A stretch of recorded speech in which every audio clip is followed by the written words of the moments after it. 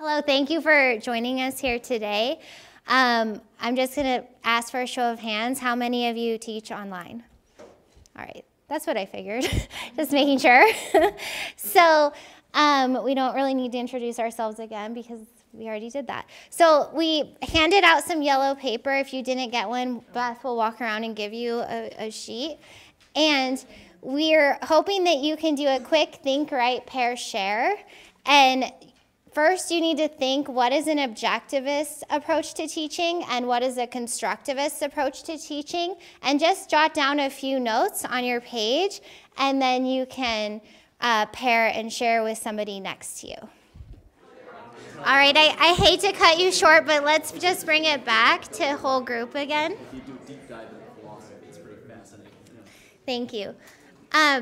So I made a little slide that shows what we're talking about here when we are defining constructivism versus objectivism. So in constructivism, we have that learning is constructed, whereas in objectivism, learning is transmitted knowledge. And we'll go through these in more depth in a few minutes. In constructivism, teaching should let students participate in activities that are meaningful so that they can generate their own knowledge. And in objectivism, teaching should be teacher-directed, systematic, and structured. And then last, direct instruction is too rigid and too teacher-centered for constructivism. And in the objectivist approach thinks that constructivist approaches are inefficient. Discovery learning is too unstructured and unsystematic. So I'll hand it over to Beth, but you can imagine somebody who's switching to online teaching for the first time from a constructivist approach had quite a difficult time with balancing my teaching philosophy in there. All right, thank you, Diana. So the advantages of constructivism at the college level. This was how the constructivist model is viewed within higher education. Essentially, active learning needs to take place for learning to occur. Through that active learning, students might connect their understandings to lifelong pursuits or seek out connections to real-life experiences. Students actually better understand what it is that they're trying to understand for longer periods and in more depth when they construct knowledge.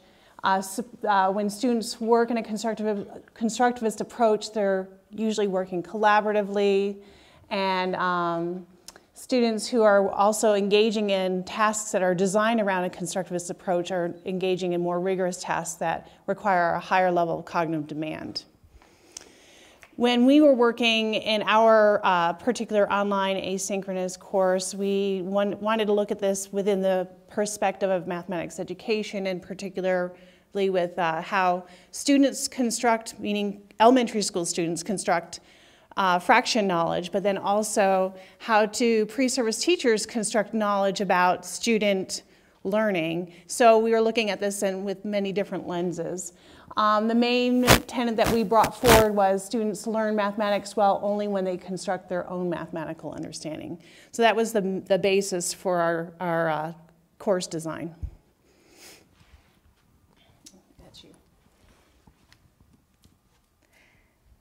All right, so like I said, I was in a prior position, not at USU, where I had only taught mathematics methods in a face-to-face course and never online. In fact, I didn't know that methods courses existed online, and especially in mathematics education.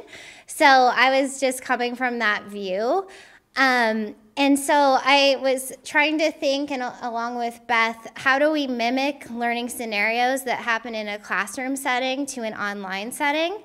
And what does this look like in terms of instruction and assessment? And how do we stay true to our teaching philosophy, which is constructivism, if you didn't know that by now.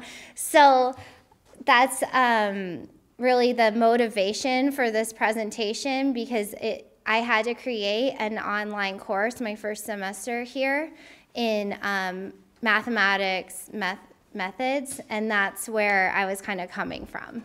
So here's what we thought about. So as you are beginning to consider how might the constructivist approach inform your own online course design, I want you to take just a few moments and think what the different tools are in a course design. There are teachers, there are textbooks, there's information, and then there's different areas that you all emphasize within your course design. Consider if you are using the constructivist approach, would you consider the teacher as a facilitator or expert? The textbook as a primary source or one of many. So look through these and decide how are these tools best utilized in an online course that would align with constructivist approaches. And go back to like that partner talk real quickly for about 30 seconds to discuss what it is that you thought. So about 30 seconds to think, 30 seconds to share. All right, let's go ahead and come on back together. I hate to cut everyone short. I know that some of these conversations are really rich.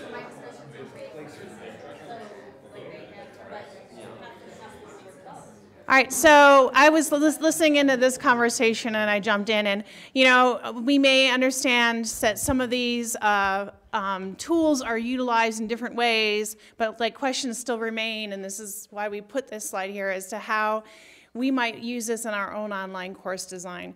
So I hope that many of you consider like the teacher as a facilitator, the textbook as one of many sources, information is discovered, and the emphasis on process.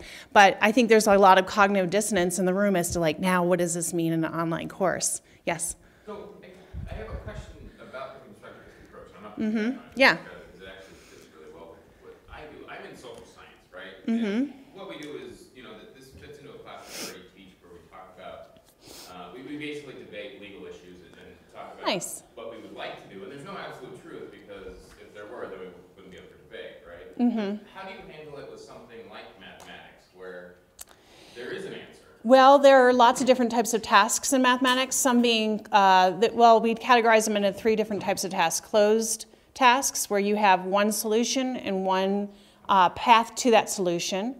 And quite often, you know, you see like procedures and accuracy being what it is that you're measuring. And then open-middled, where you have lots of different strategies and you're looking at problem solving and reasoning. And then you have open-ended, where there might be several different types of solutions and different paths to that solution. So that's probably for like a whole nother conversation. But yeah, there are different ways to help guide that inquiry in mathematics. Yeah. So I hope that we provided a little cognitive dissonance with this slide to help you think, now what does this mean for an online course? And we've got some tools to help you with that. Essentially, when you're working with the teacher as a facilitator, you know, some ways to help support that is to guide and support students' learning. And sometimes that happens by posing tasks like I just actually explained that bring about different types of conceptual learning and some different types of discovery that occur through that. And then how do we measure that? How do we understand that that's happening outside of the class? And how can that be brought forward in a more visible manner and discussed? So we're going to discuss that in the next few slides. To look at some of these tasks first, though, we're going to go ahead and pass out some yellow paper. And I want you just to solve this task the best way that you can, and think about what types of conceptual learning you might have gained from that task. And we encourage you to use this paper and not the... Yeah, the lined paper does not serve you in this sense. So please set that aside and use the blank paper. All right, again, I hate to cut this short, but we don't have enough time. So this is a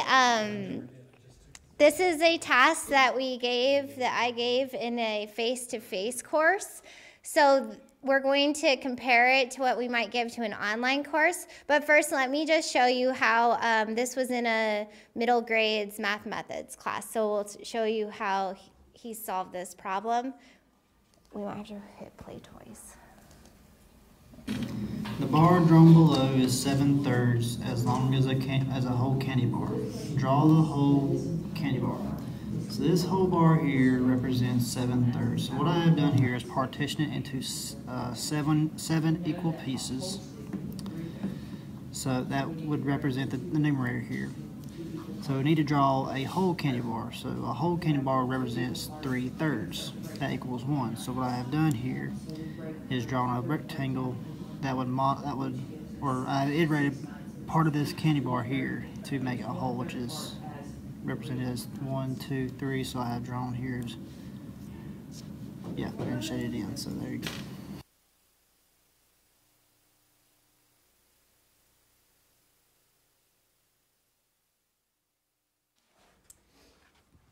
Oh, this is me. I'm sorry. We obviously are not communicating well. So in that now, you might have noticed that the student was engaging in more of a discovery learning type of an activity. You know, he was constructing fraction knowledge through that task, and we wanted to see, you know, how might this transfer over to some of the things we want to do in an online course. So we looked at some of the active learning that people use in face-to-face courses, and we transition that over to an online course. So for instance, we've done a lot of think, write, pair, shares today. You guys have engaged in that. That's an active learning strategy in a face-to-face course. So how might that look in an online course? Well, in the online course, we did a think, video, discuss. So the students did a task just like what you had done, only they used rods in the online course instead of the drawing. And they videotaped that, and then they posted those, and they discussed how different people solved that task. In an in-class prompt, you might ask students to stop and reflect upon particular readings or discussion points that you're bringing forward, and we tend to find those in our discussion forums. When we have videos in class, and sometimes we have a discussion post, like we'd said earlier. So some of these things we found were easy to transition over. For example, in our online course, we had the same question, only they used Cuisinart rods, like I said, which are just like non-partitioned blocks. And they had to post those, and then different students responded. So let's see what a student did in an online course. The question was, if the purple rod is 2/3, what rod represents 7/6?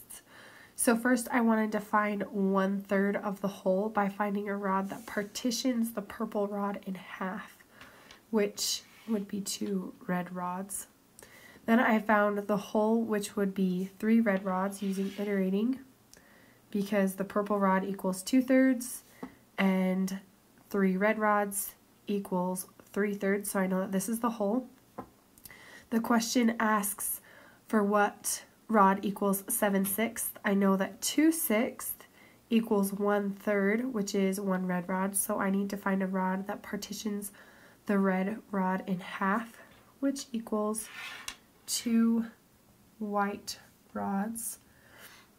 Then I filled in the rest of the space using iterating to find the whole.